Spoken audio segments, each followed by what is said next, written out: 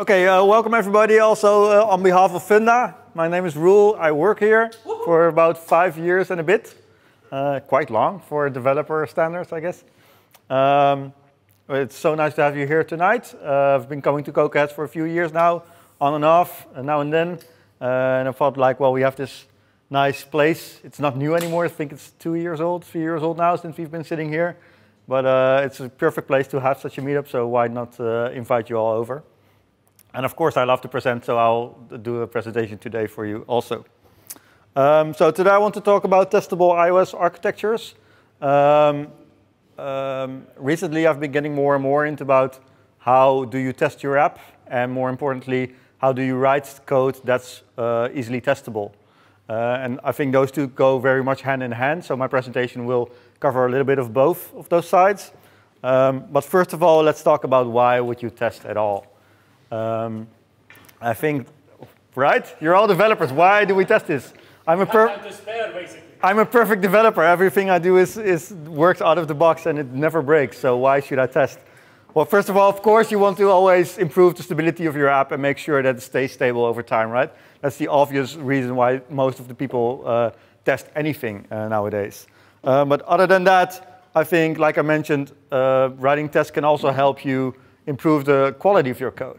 And that's something that's really underrated. I think that once you start getting seriously into writing tests and unit tests, that it over time automatically improves the quality, the readability, and stability of your code. And I think finally, the most important thing for me as a developer is that it gives me confidence in the product that I'm building. So as a developer, I want to always build new stuff, build cool new features, and have people use those features. But I can only do that if I have confidence on what I built before. So I can only work on a product if I am sure that what I wrote last week, it's a Freudian slip. What I wrote last week stays working, so I don't have to worry about that anymore. That anything that I do in the app today will not break something that I built yesterday. So that's gaining confidence.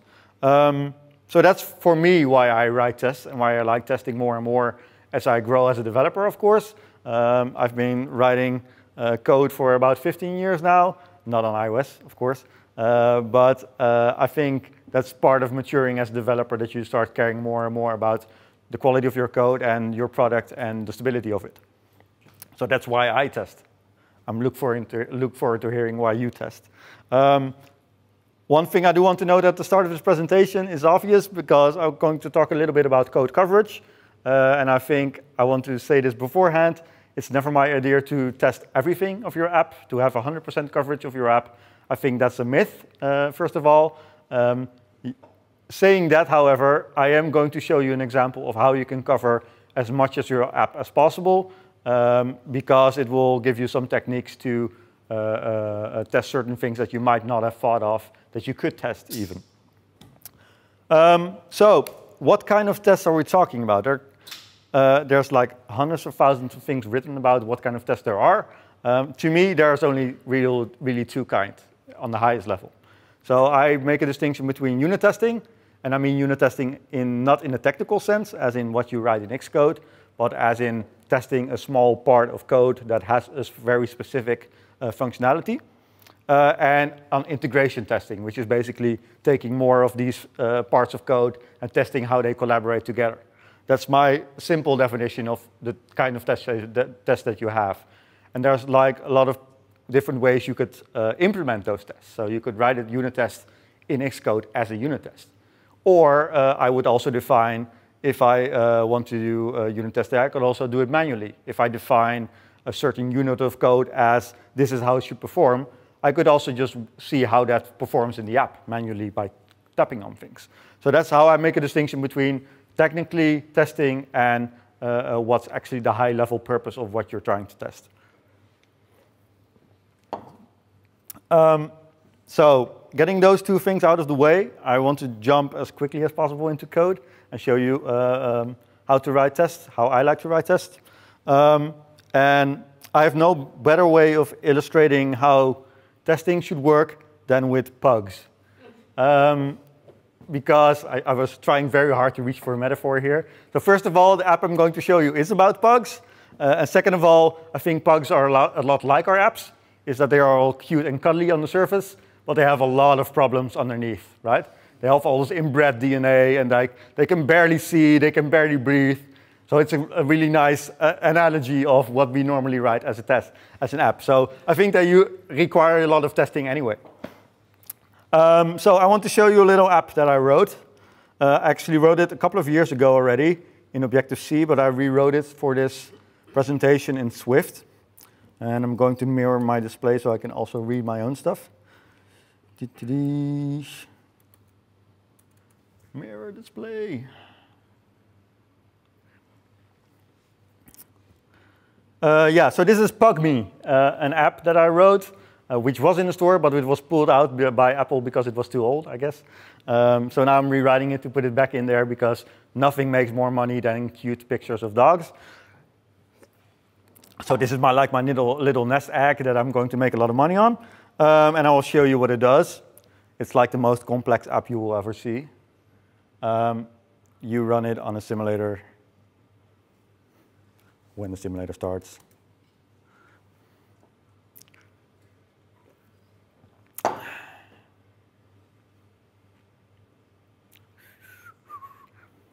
I should not have killed the simulator before. It's going to take a while. Yeah. How old is your MacBook? Yeah, it's an old MacBook, yeah. I'm not getting a new one until April, they told me. Yes, here we go. You can do it. This is still the launch screen, so. Yes. So it shows a picture of a pug. And then you can tap on the picture, and it shows you a new picture of a pug. And you tap on the picture, you get the idea. So it's like every time you're feeling a little bit down, you can get rejoiced by opening PugMe and getting a nice picture of an app, of a pug. So this is the app that I wrote, and I'm going to show you a little bit on how I wrote it architecturally and how I intend to test it. And I'll walk you through it, a few tests that I'm going to write for this app. So there's obviously a little bit of networking going on. I'm getting these images from Reddit, which has a pug subreddit, and I'm just scraping it and going through all the links and just showing the images that are there, which is, I'm not sure if it's super legal, but I'm doing it anyway. I'm downloading those images, putting it in an image view. Obviously, some like refreshing going on, progress indicators. There's some error handling in it also that if it cannot download the image, it will show you a small error on the screen, and you try it again, and then you get a new pug. So it's a pretty simple app, but there's still some logic going on that covers a wide spectrum of possible use cases. So I made a little architectural thingy here. So this is basically the entire app in a nutshell. There's an image view controller at the top, which is just a view controller with an image view in it. There's an image view presenter. I'm on purpose not trying to lean towards any specific defined architecture. So any friends of like MVP, don't worry about it. Any friends of like presenter patterns, don't worry about it. It's my own little architecture thing, yeah? Just all you have to know is that I have a view layer at the top. I have an image view presenter, which handles a little bit of the logic. And then I have some helper classes at the bottom, which are like for getting data and for downloading images. Now, as you see, I've wrote down below also which protocols they implement, because I like to work very much with defining my entire architecture as a protocol, because it makes it very clear what the purpose is of a certain part of the app. I'm going to show you in code later on how I do that. So all of these things are basically abstracted by defining it as a protocol instead of a definitively as a class. So I'll show you the same setup in Xcode. And the other one, this one. So this is a Swift file called image view protocols, which define all the protocols that are really used in the app. And I'll show you later on why I'm defining this all in one file, so don't get your panties in a bunch. This is basically all the app does, right? These are all the functionalities of all the clients, of all the classes that I'm going to define later on. So I have an image view builder, which is like a little helper class that will help me construct this entire module. I have an image viewing, which is defined as something that can view an image. I have a presenter, which is something that presents an image and do some logic on it and handle certain things coming back from the interface layer. I have an image view provider, which is like, get me a few image URLs. And I have an image downloader, which actually gets this data. So that's the entire app in a nutshell. Now I want to walk you through how I'm going to test part of this app, and I'm going to do it in small stages. So I'm going to start with this presenter layer that I'm having, which is actually the biggest part of the app. It has a bit of logic in it. It really defines with how the app actually works. So just a short overview of how this presenter looks. It's, let's see if I'm still following my script. Yeah, kind of. So there's a couple of functions here that you saw in the protocol. So it says down here, implemented this protocol as like a separate extension. So this is a callback that's coming from the view, which says the view loaded. And this is a callback from the view, which says like the user tapped the view. These are callbacks that are coming back to presenter. And then on the image view controller, you can actually see that it's just the bare minimum of what a controller can do. So there's like a view in there. It has some callbacks. It's calling the presenter here. For everything that it does, it automatically goes to the presenter and makes that handle whatever it wants to do. And there are some things that this image view controller needs to have the ability to do.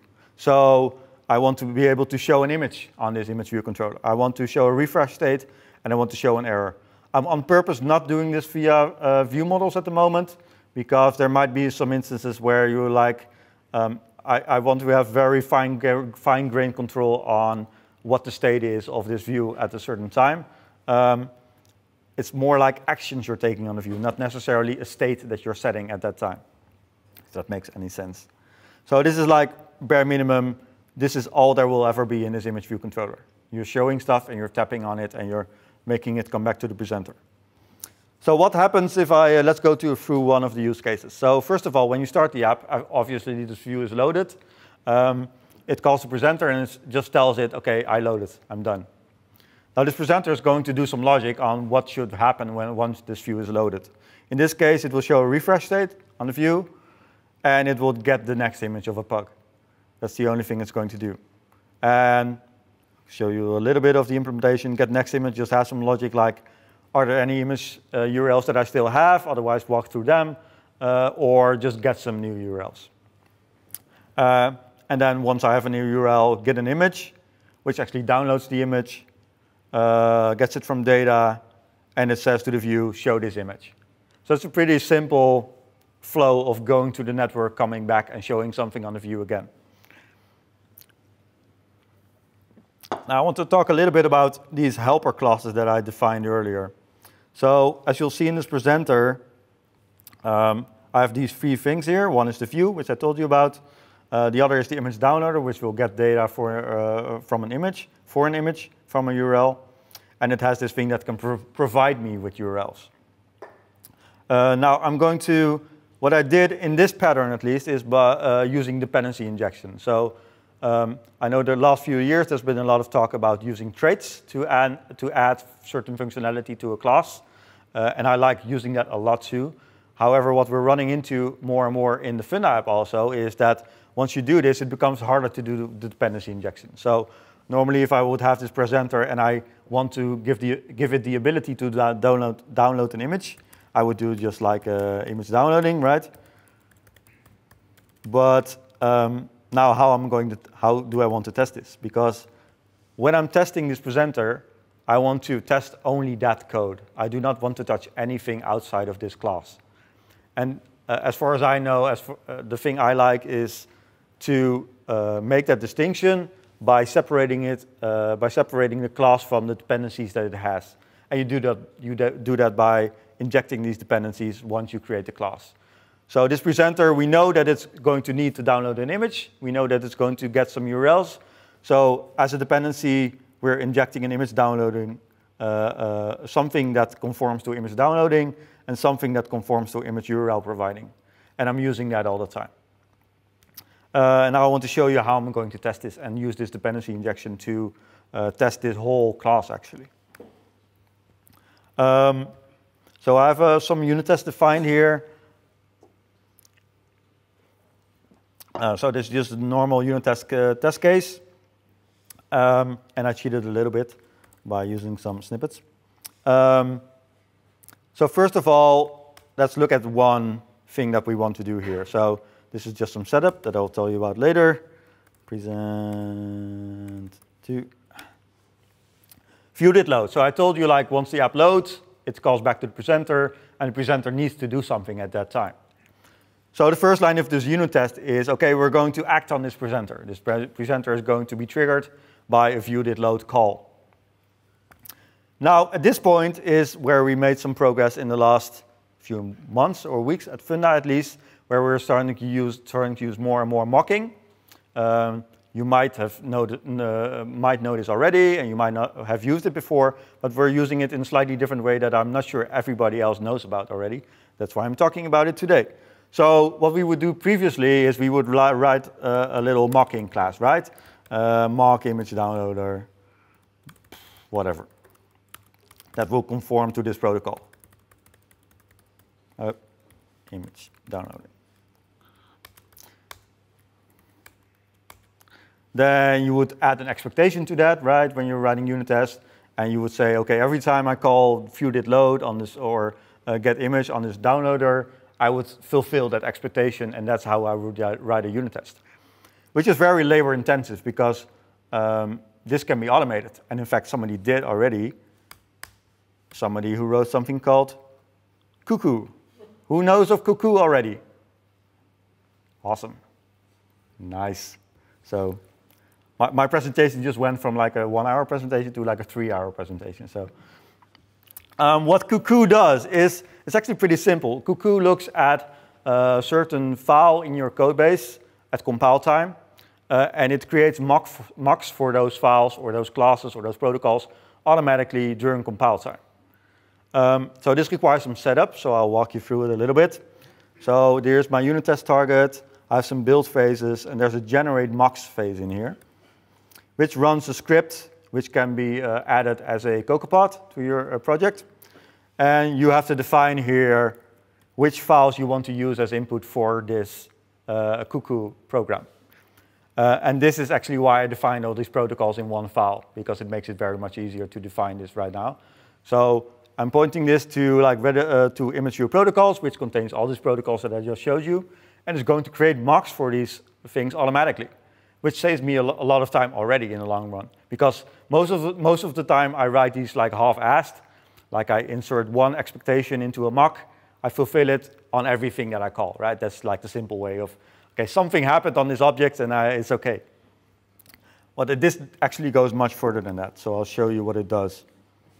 So, yeah, you have to define each file that you want to mock, yeah. So, in this case, there's some setup here, which I'll show you later. So, what we actually want to do is, we're calling this presenter, and we want to verify that certain things are being called both on the view itself, later on, and on these helper classes that I have. So, I know that if I want to, if the view is loaded, I should get a URL. And if the view is loaded, I should get an image from this image downloader.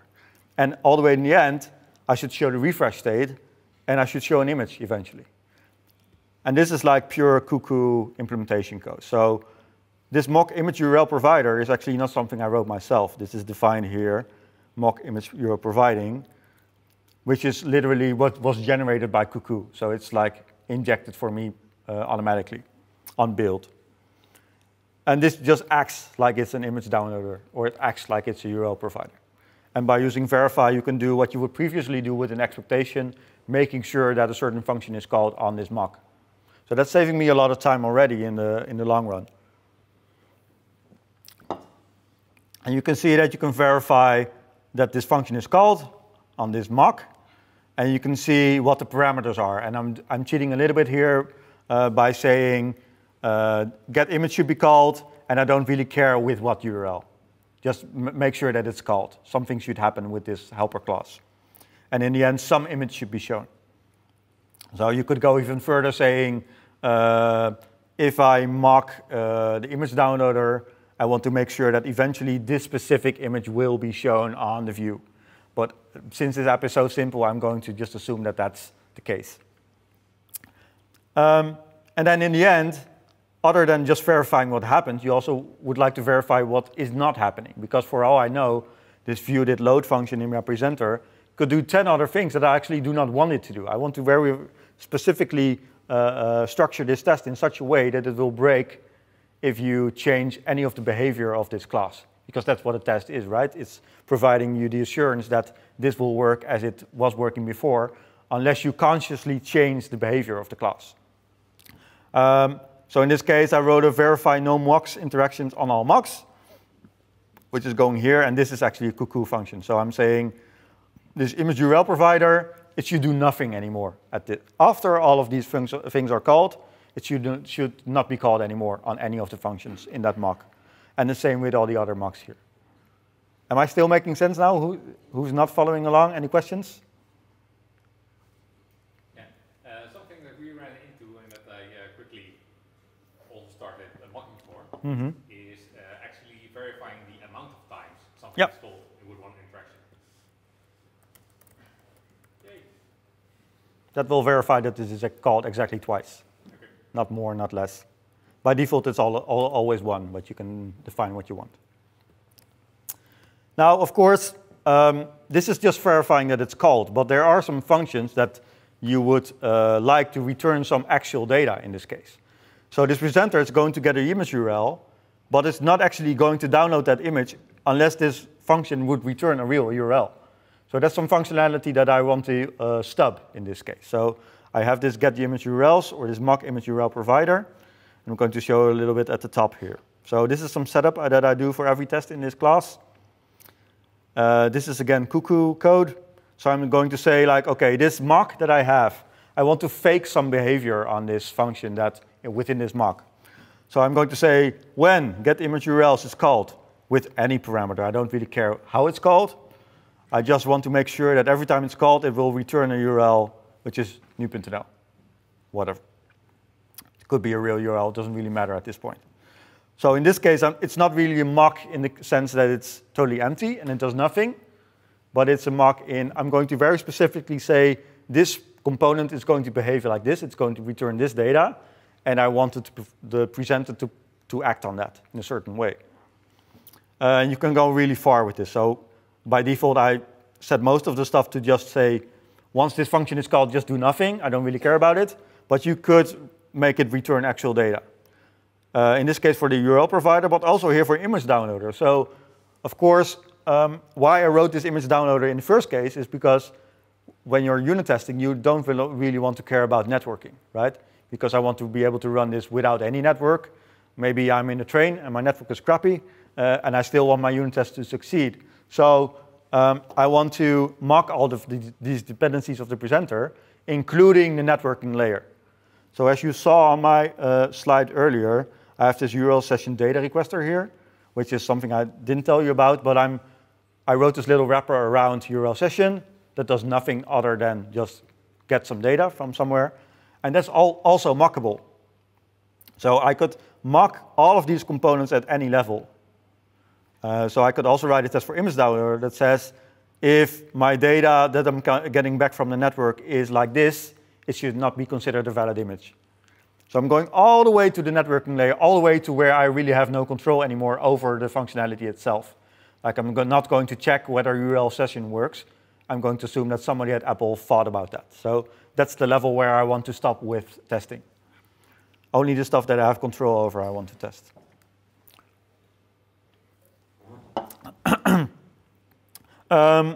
So yeah, this was viewDidLoad.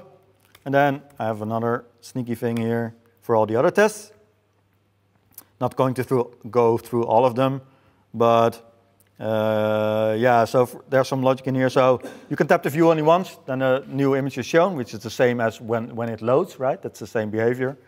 You can tap it multiple times, and there's some logic in the app that says it cycles through certain images and makes sure you don't see the same pug twice. So it's storing stuff in memory, saying you already saw this pug image and you're not interested in it anymore.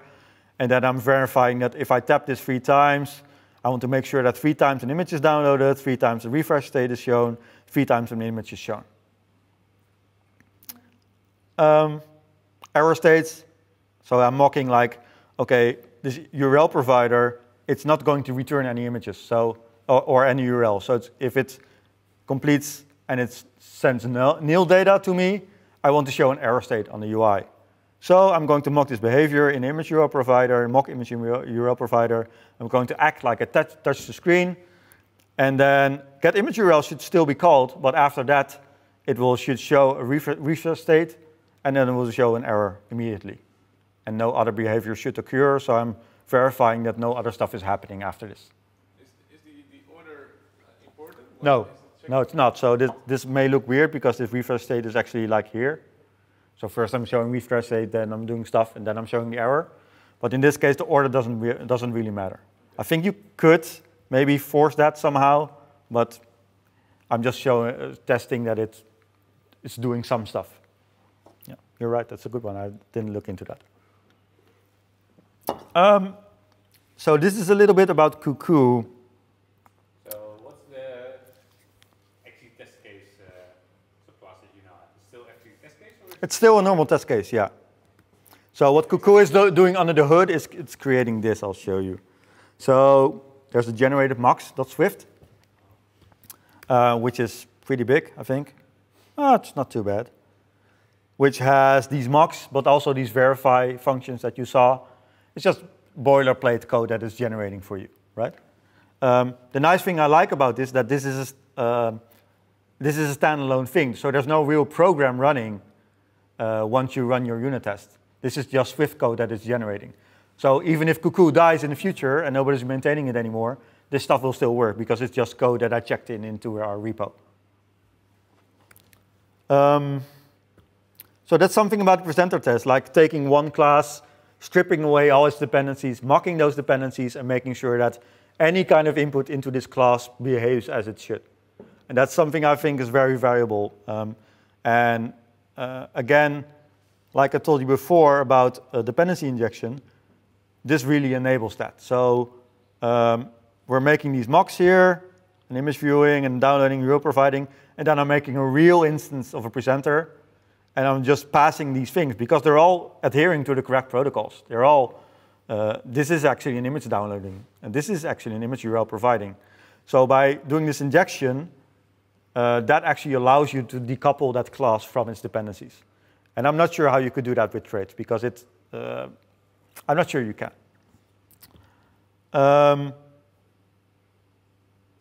That's something about Cuckoo. Still clear? Still with me? Like it? Thumbs up, thumbs down. Yeah, nice. So hopefully that's already useful for you. I won't dive too deep into this because it goes very deep. And there's some gotchas here and there, but you'll figure it out. It's the documentation is very good. It's a pretty new project. I think it's only maybe a couple of months old, so it's not super old. But it has a few maintainers, and it's like it's useful in itself already. So why not use it? I guess. Sorry? Yeah. So we are using it. Yeah. Yeah. So there's at least one big user of this library. Yeah. Is Funda prepared to take over the project? Oh, we're going to do like the async display kit where we're just handing it over between companies. Like, you're now the maintainer of this. Yeah. You're importing the files by defining them in your shell script yourself. But do they provide any other options? Because I can imagine that you search to a provided folder or something like that. I think you can add folders here, maybe. Yeah. What you could also do is, this is just a shell script. So if you have any other way of defining this, like you could maybe prefix certain Swift files with a certain should mock before it, then just search on that and inject that into the shell script. You can go as far as you want with scripting it yourself, but this is it's going sorcery route. Sorry? Does that as well. It Yeah. based on templates and then yeah. searches for a special comment. Yeah, because this is a little bit cumbersome. I agree. Yeah, but as long as you define it like this, it becomes less cumbersome. So it's not, if it's not like one protocol per file, then it's easy to do. Your mileage may vary. So that's something about Cuckoo. I wanted to talk about another thing that maybe not everybody's doing yet, which is snapshot testing. So I like to write as much unit tests as possible, and I despise UI testing because it's slow and cumbersome, and it will break every time you do not want it to break. My experiences with it are not super positive, as you might notice. So I would like to go as far as possible with unit testing. And I think snapshot testing nicely bridges the gap between what's happening in the backend code of your app and what's actually shown on the screen. So who has not used snapshot testing before? A couple of hands. This one. So this is the image view controller, and the image view controller should be pretty dumb, right? It's saying, show me this image, and it should be shown on the screen. Or set the refresh state, or set the error state. Those are all states that you could measure, and they're pretty dumb, like they're not automating or anything like that. So what did I call this image? No, what's it called? I lost my code snippet name, sorry. Snap, yeah, obviously. So this is a snapshot test case for the people who have not used it before. So this is once again a CocoaPod that you could use in your project. This does change the test case, so it's a specific FB snapshot test case, even though it's not owned by Facebook anymore, but Uber is maintaining it now, so there's still a big company behind it, but they just handed it over. What snapshot test case does, and I know there are a lot of other tools that can do this also, new ones come by every day, I think, is it's taking a view, any kind of view, it's making an image out of that at that specific point of time. It's storing that image on disk, and then every time this test is run, because this is still just a normal unit test under the hood, it's verifying this image that it creates at that moment with the image that it already had on disk to make sure that it's pixel by pixel the same image as you had before. So that looks like this, right? If I have a refresh state, I'm creating an image view controller, a real instance. I'm not mocking anything. I'm saying you should show refresh state at this time. And then saying snapshot verify the view of this view controller. So when I run this, there are two ways of running this. If you say record mode is true, it will generate this image, which should be like a one-time thing, or every time you change a little bit of how this application works. I type some magical code here. Yeah. Right? Oh, yeah. Yeah. Hopefully this is faster than before.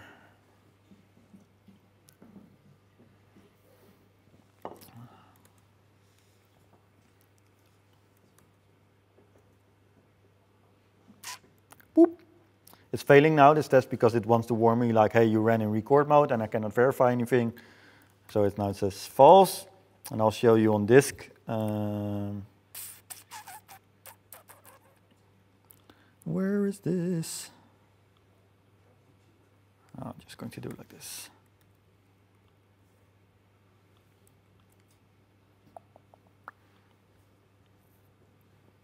So this automatically creates a directory here, reference images 64-bit. It names a folder with the same name as your test class, this one, and it creates an image in there, and you'll see that this is the actual view of the refresh state. And then when I run it again in record mode is false, it will verify that state. How can we continue this film? I think it runs it like at exact time. It works, so. Spinner always has the same initial state. Yeah, but it starts animating right away also, so it's a good question. I don't know how fast it starts. Maybe I wrote a flaky test here. It could be. How does Testable vary screen size? Yeah, so it makes you should run snapshot tests on a certain device, and that's always the device that you want to run your snapshot test on. That's slightly annoying. You could run it for all the devices that you want to test on, but it will store separate images for every device size. So what we're using at Funda more is, in this case, I'm testing the entire view controller, but we're using it in Funda more to test very specific parts of the view. So if I have a house on the result list of in the Funda app, I want to make sure that this one line looks like this, and that's screen size independent. So it doesn't really matter if it's this size or this size, this small component on the screen should always have this state. It's good for testing the state, screen state, but not layout. Well, if you run it like this, it's still testing layout. So if you want to handle it... No, if my layout is correct on a different device. No, no. Yeah, so if we use it more to test individual components on the screen than the layout of those components, that's true. You could, but it might become a little bit cumbersome if you're running it on 20 different types of devices and screen sizes. Nimble has a wrapper on snapshot testing where you can actually pass in different trait collections and it will run on different sizes. And different, Cool. like iPad size. Cool.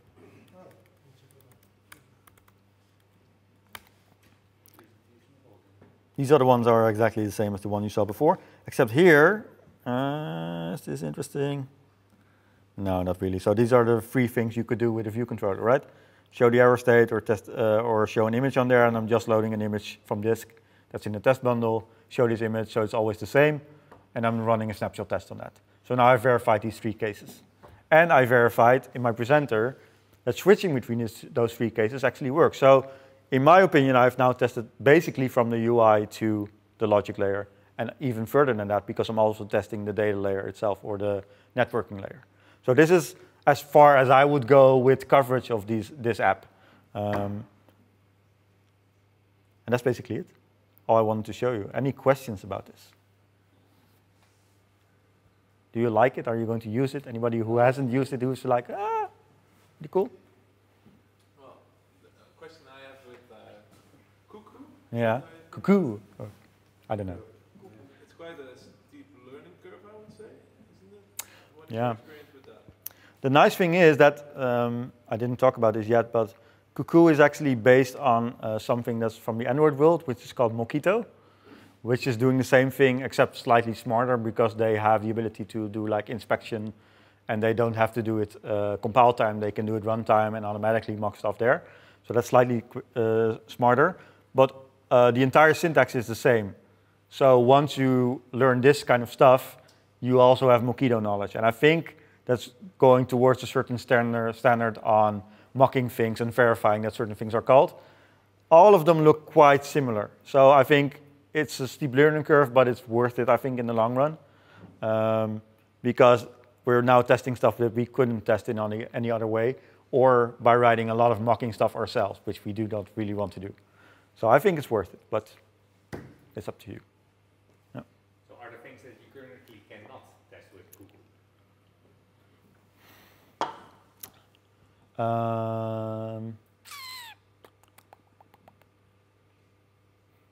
Generics. How does it work with that? Yeah, so it doesn't do generics. That's a good one. It doesn't do structs, so you cannot mock a struct. But,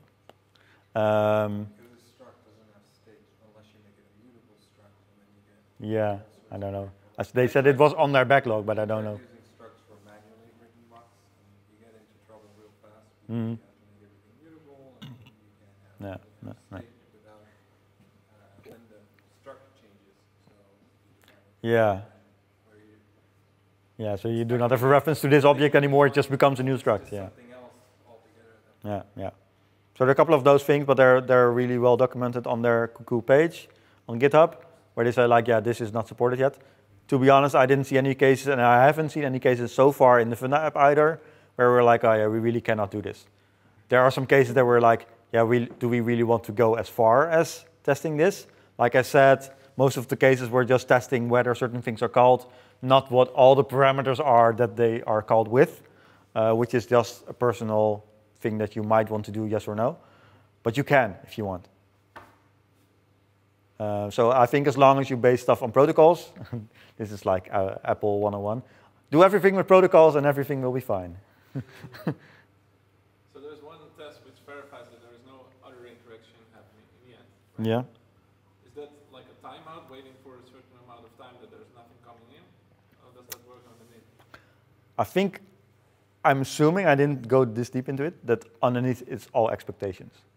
So I'm going to think that once this happens, yeah, it's a good one. I'm not sure how it handles asynchronous stuff. Yeah, so I mean that you check now, there's nothing happened after, but what if after that still something is happening, right? Yeah, I don't know. That's at least something you run into with Asynchronous stuff. Yeah. Okay, so What? basically almost untestable anyway. Yeah. So Unless you want really long running tests. I was leaning to that also. Like, what's the stuff that's normally asynchronous? Networking layers, things like that. Yeah. And if you mock all of those things, they're basically synchronous because they're so fast and they're instantaneous that they're not really asynchronous anymore. Yeah, but you still have to handle the completion block. Yeah, but that's what I'm doing here. So if I'm, for instance, here, this is an asynchronous call, right? Yeah. So this is an image URL getter, which goes to the network and which goes to a Reddit client, which I wrote. But in the end, if I call this immediately, it's really not asynchronous anymore because this is all happening on the main thread. But you're still testing with flow. Yeah. So that's good. Yeah. So in general, I would say do not make your unit test dependent on asynchronous code. It's maybe utopia, but It's not only related to asynchronous code, right? So what if you would verify the show error after the verify no mock interactive on mocks, right? you mean if I would do this? Yeah. Yeah. So this comes back to your earlier question about order. I'm not sure when it's checking which one. Exactly.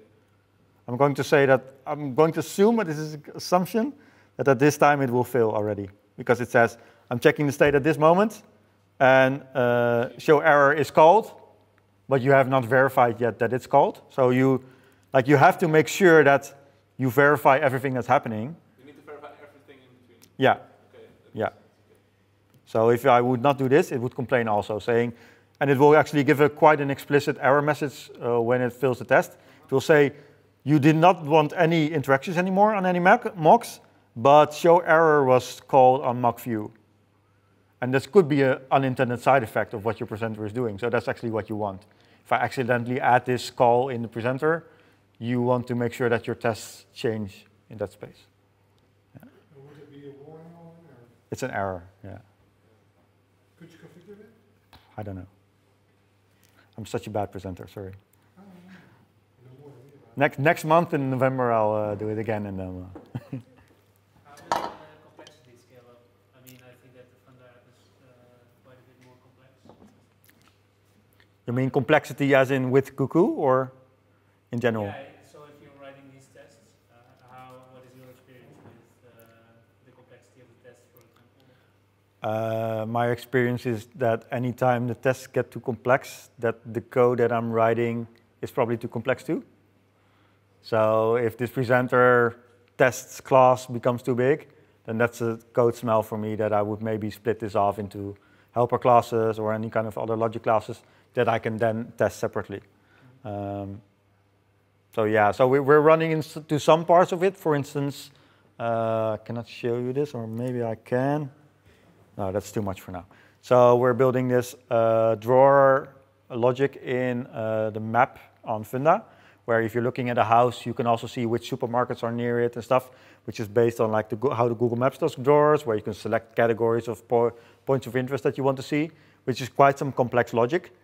Right now, we have a presenter that says like, present the map, but we're also doing all the drawer stuff on that, which is a logical thing to maybe split off. Maybe we want a presenter that only handles the drawer logic, and then we test that. So that's a use case where it's slowly starting to build. But yeah, that again, that's not a result of the test being too complex. It's a result of the code being too complex, I would say. Does that answer your question? Yeah. Other questions? I see people clapping. Yeah. What are some of the pain points you've had with the snapshot testing? We've had an issue lately, but only last 2 weeks or so, where it broke when we upgraded to Xcode 10. Oh, you were pointing to that? Which I think is a known issue, and we actually reverted back to Xcode 9 on our environment because it was so painful. For some reason, the snapshots changed when you switched Xcode versions, which makes no sense at all. Like it was made anti-aliasing things maybe or something. We had an issue where it was just kind of rendering things a little bit different, like we changed the drop shadows or something. Yeah. From Xcode 8 to 9. Yeah. Usually happens. Although our experience is that you just have to regenerate everything Yeah. You get 2 new accelerators. Yeah, and we're adding it now too, because like you said, like you saw before, you have to do this record mode is true, and then you can do it per class or you can do it per test. And we had it set per test, but now when you run into like, oh yeah, I want to recreate all of these snapshots for like hundreds of tests, then you maybe want to have a global setting that can do that instead of doing it individually. So we made it a runtime variable that gets yeah. checked in a special class, and then That's every what test has a setup. Yeah. Record mode is should record. blah blah or this, yeah. That's what we're doing now too. And obviously, that's a danger in itself also a little bit because you're generating these snapshot tests, but for all you, or these snapshots, but for all you know, something is seriously wrong with an upgrade. So you still want to like manually check, is this an actual failure or is this just Xcode being weird and rendering stuff different on a certain simulator? That's why we have rock, paper, scissors. Yeah, rock, paper, scissors? You are screwed, you check the diff. Oh, you have a corvée thing that you pass around. It's like, you should now test the snapshots. Yeah. So how is this better than UI testing? Because I don't use snapshots. It's faster, so it's still a unit test, right? It doesn't actually do something in the app itself. It doesn't. No, I agree, yeah. but like my experience with UI testing and snapshot testing is pretty much the same. Like they break for no reason other than upgrading Xcode or Circle CI, changing something in their build system. Mm. Like most of my test failures with snapshots have been not actual failures, but that costs a lot of time because you do have to go through the images to make sure that. I think. And honestly, Yeah. I was just doing some React where they actually store like the actual HTML instead of a screenshot. It's the exact same thing. Like you upgrade React version, and all of a sudden there's spaces where there weren't spaces before, Yeah. and your snapshot tests fail Yeah. because they changed their rendering to not to remove space, like extra spaces Yeah. at the end of the lines or something stupid like that. But you do have to go through all of them and make sure that like Yeah. all of them were spaces they're changing, not actual logic. Yeah, I think other than the case we have now with like it randomly breaking when we upgrade to Xcode, our experiences have been more positive than that. I think also we've had some cases where it was very valuable to us, like suddenly we have this text that renders bold instead of it renders like a normal font, which was very useful to us, which we would have never caught otherwise. So especially these subtle changes in how stuff renders, that's actually what you want to fail on a snapshot test. And it's annoying that outside things influence that. Yeah, I agree on that, but it's still useful to us. And it's more maintainable, I will say, at the moment still, than running UI tests. Yeah, And it's instant, so that's very useful also. You can run it as a developer without waiting on it. That's nice. Is it also, I'm not too familiar with UI testing, but is it also a benefit that you can just spawn a view that you would normally have to tap around a lot to fix Yeah. it? I don't know if you can do that with UI testing as well. Well, you have, I'm not sure. Can you do that with UI testing? Like step into a certain part of the app? Sort of. tap through it. Yeah. Which is kind of what a UI test is for, right? So the one thing you're missing in this kind of testing now is the flow from tapping on a screen and moving to a different screen. We've actually written some tests in the Fun app also that also test that part. So we have like routing classes that say, once you tap this button, it should spawn a new view controller, which should be this view controller, which we then test separately. So you have the entire transition from one screen to the other, which is possible if you just have pretty simple screens. But if you have harder interaction than that, it becomes pretty tricky. But yeah, in this case, we're testing things that are way deep down in the app as a view only, which, yeah, you would have to click around a lot to get there in a UI test. I think for us that would be a big benefit. For example. And also, like maintenance of the simulators stuff is also, it's pretty independent of what simulator it runs on when you test the views themselves, at least. Whereas on a UI test, you might like update your CI environment, and suddenly it doesn't run anymore because, I don't know, some button changed, or it doesn't run on Xcode 12 anymore, but on something else. And it feels a little bit less flaky than a UI test to me. Yeah. And you can mock here, right? Where UI tests are not mockable easily. Yeah. What you can do with UI tests is give the entire app explicit launch variables. The annoying part is that in your app router or app delegate, you have to suddenly listen to all the app launch variables. Yeah. We've done that before too. We had some instances where we wanted to maybe do UI testing. So we started with UI testing in the app, but still wanted to mock certain things like networking layers. So every time I open the app, I want to say have the same exact result list, for instance, for screenshotting or something like that. And then you're passing launch variables to it and saying, oh yeah, if these launch variables are there, then I actually don't create this downloading class, but I create this mock downloading class, which is done like basically testing code that's living in your real code base, which is not very nice. So yeah, that's still something you all have to bridge, I think.